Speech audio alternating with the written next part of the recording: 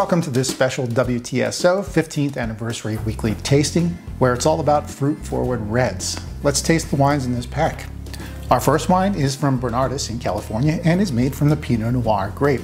Pinot Noir is particularly high in chemical compounds that give it strong red fruit and floral notes. So right off the vine, it's a very pungent grape.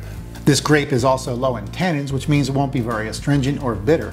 And this Pinot Noir only sees a small amount of oak aging, which allows all that primary flavor to express itself. All signs point to it being a fruit-forward wine. Well, the bouquet itself is intense, full of ripe raspberries and some floral notes of roses in there.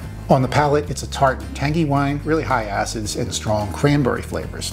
When it comes to fruit-forward wines, Pinot Noir is one of the first that comes to mind. Bernardus has done a lovely job here of just sort of stepping out of the way and really letting the grape express itself. Thanks for tasting with me today, and happy 15th WTSO. Cheers.